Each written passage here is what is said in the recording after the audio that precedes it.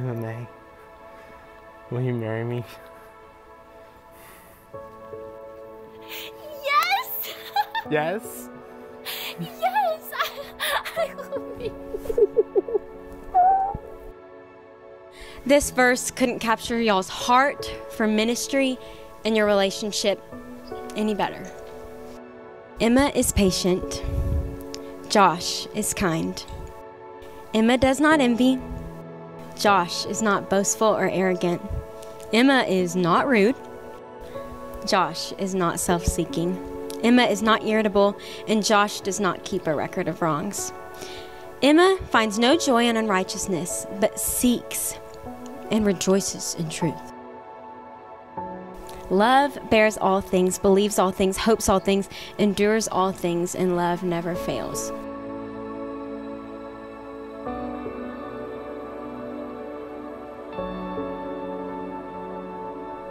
When I went to your parents' house and they asked me, what was the first thing that you thought when you met Emma?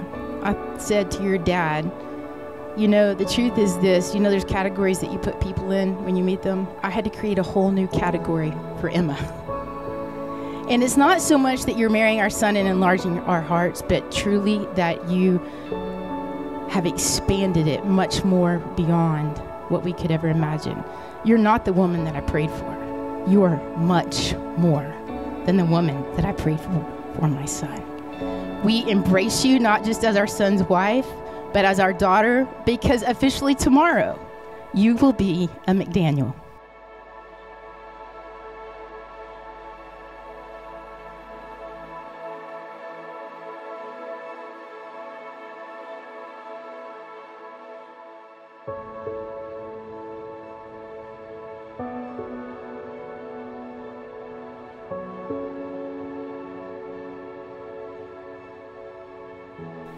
Josh, here's what I have to tell you. Good luck with those big brown eyes. We rarely can say no, as you will see at this wedding tomorrow. But Josh, I will say, we have prayed since the day she was born that a godly man would come along beside her. I agree with Lori in what she said. You are not at all what we prayed for. You're so much more. You've exceeded every expectation that I had. I love the way that you challenge her, that you sharpen her, and you make her, I didn't think it was possible, but you make Emma a better version of Emma. And that's only God that does that. And I'm more than excited to be again on the front row and be the biggest cheerleader for both of you and watch you impact not just a city, not just a state, but the entire world. So raise your glasses and let's give cheers to one of the most impactful couples that I've ever known in my lifetime, to Josh and Emma.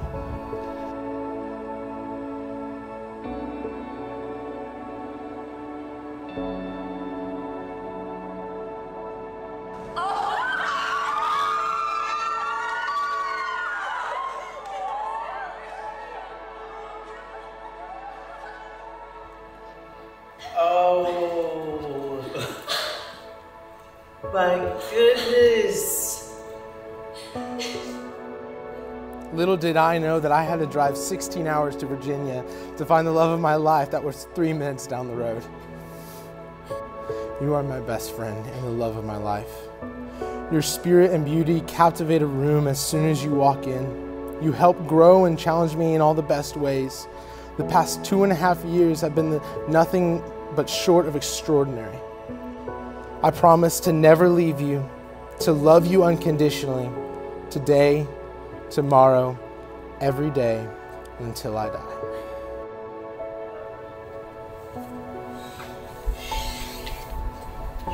Oh my word! I love it! Everything about it! Oh my goodness! Yes, but it's going The button's all the way down. The Lord is good and faithful, and his steadfast love endures forever. And when I think of you, I think about the Lord's goodness and his faithfulness and his steadfast love. When I think of you, I think of ways I've been inspired and times I've been encouraged. And I think about how my walk with God has been strengthened through getting to walk beside you. Josh, I'm 100% for you, so insanely proud of you, and totally crazy about you. With a grateful and cheerful heart today, I, Emma Mae Jenkins, from this day forward, promise to daily pursue to have the same mindset as Christ Jesus towards you. I promise to love you unconditionally, to forgive you always, and to never, ever leave you until death do we part. I love you. She made a list of what she wanted in a husband. And I was like, that's a list. And she dated one guy before Josh for about 30 minutes and said, yeah, that's not the guy. And then all of a sudden, this guy calls me. Josh, he says, can we have breakfast? I want to visit. I said, Cracker Barrel, 6 o'clock. If he'll make a 6 o'clock, I know he'll make the cut for later. And he showed up 6 o'clock. And I said, look here, buddy, here's the deal. You don't want to date her. I tried to convince him not to date her. I said, she's a little different. She's the one that runs down the Walmart aisles, and she's going to hug and sing to the cashiers, and she's going to help out the cart guy. She wears her socks outside her pants. She's different, bro. I said, you need to really reconsider what you're getting into, because this is a difficult little situation. And he said, you know, I happen to have a list too, and Emma meets the list.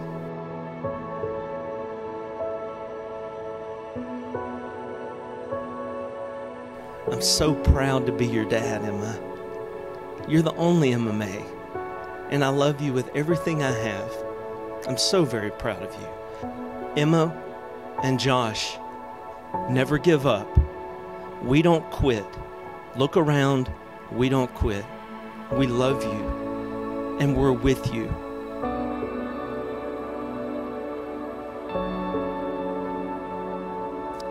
I now pronounce you man and wife. What God has joined together, let no man put asunder. Josh, you may kiss your bride.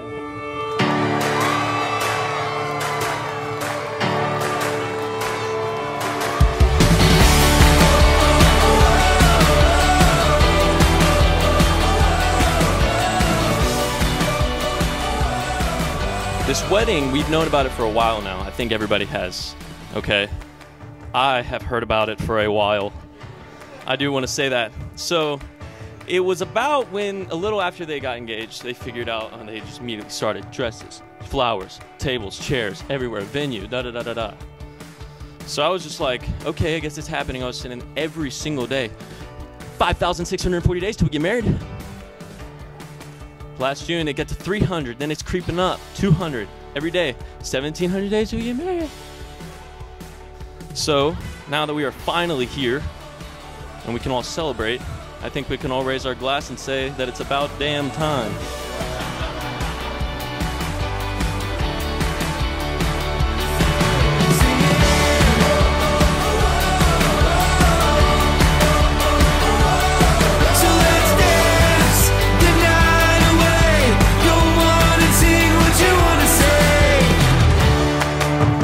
Brothers and sisters all, we're scaling all the walls, the world is ours, believe it.